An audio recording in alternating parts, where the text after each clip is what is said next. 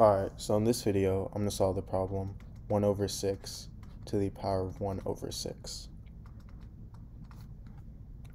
So to solve this, I'm going to first start by rewriting this as the 6th root of 1 over 6, because the 1 over 6 to the power of 1 over 6 is the same thing as the 6th root of 1 over 6. If this was 1 over 6 to the power of 1 over 7, this would be the 7th root of 1 over 6. So 1 over n is going to be the nth root of that number. Now, this is the same thing as the 6th root of 1 over the 6th root of 6. So I can basically distribute this root. Now the 6th root of 1 is just 1, so I get 1 over the 6th root of 6.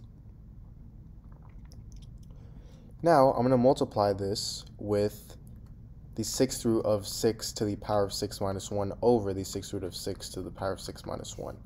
And this is so we can have no radicals in our denominator. So this results in me getting the 6th root of 6 to the power of 5 over the 6th root of 6 to the power of 1 plus 5, which is 6. So the 6th root of 6 to the power of 6 is just 6, so I get the 6th root of 6 to the power of 5 over 6. Now, the 6th root of 6 to the power of 5 is the same thing as 6 to the power of 5 over 6. So I have this over 6 to the power of 1, which is equal to 6 to the power of negative 1 over 6, which is equal to 1 over the 6th root of 6. So this is my answer.